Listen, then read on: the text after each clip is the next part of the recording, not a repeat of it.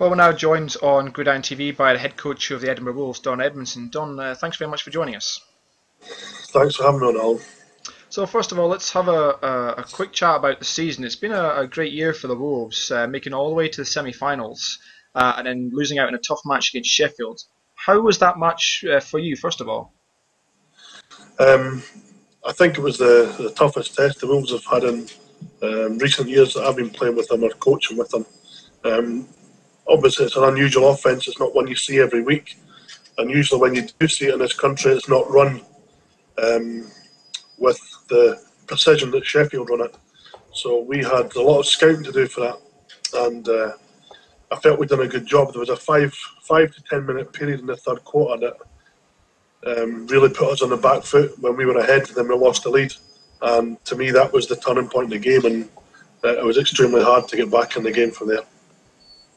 Yeah, and there's obviously we'll move on to there was an incident at the game which a lot of people have been talking about. Some rumours have been flying about, so it'd be good to hear from your point of view what it was that happened at the game, if you don't mind. Yeah, sure. I've already been in touch with Dr. Jim Briggs at BAFA, who's in charge of disciplinary. As you know, yourself, Alan, we've had an internal investigation into the events that happened on the sideline on Sunday. We've handed all our information across to BAFA to let them deal with it, but just to show BAFA that we are ourselves not happy with the conduct of two of our members, we have taken measures within our own club to punish the two players, the two people involved.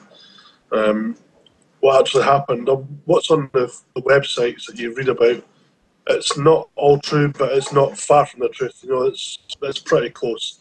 A player went onto the field, turned round, and then attacked a coach. The coach was hit in the face with a helmet after a player charged at him. The player and the coach went to ground. The coach restrained him by holding him down the ground and choking him. But then when it was split up by several members on the side of the team, the coach has went back and stamped on the player as he was lying on the ground. At that point, I was in the field with other players and staff, and I wasn't sure. We didn't see what happened. But this is what we found out from our own investigation. I've contacted all our team. We've collated over 30 emails from witnesses on our sideline, and by and large, that is exactly the way it went down. And it's something as an organisation and head coach that we are thoroughly ashamed of the way our members acted, and we've taken advice. And between the committee ourselves, I sent out an email last night to the two parties, and the player involved has been banned by my club for three full games and administered a £50 fine. And the coach involved, we have dismissed them from the club totally and absolved them of all duties and responsibilities for 2 years from the date of the incident. I think that this shows that we are not turning a blind eye to this.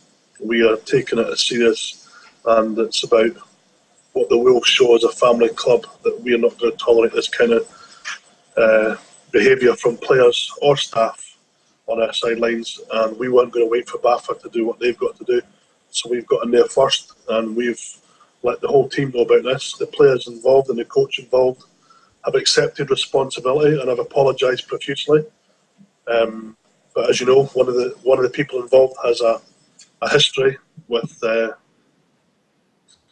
violent conduct in the past on the field, and we felt at this time that we had no other option but to dismiss him from the club, and that's what's happened. So, thank you very much for joining us, and thanks for clarifying the situation. I hope all goes well for the team, and no doubt we'll be able to be in touch with you towards next season. Yeah, thanks, Edmonston. Cheers.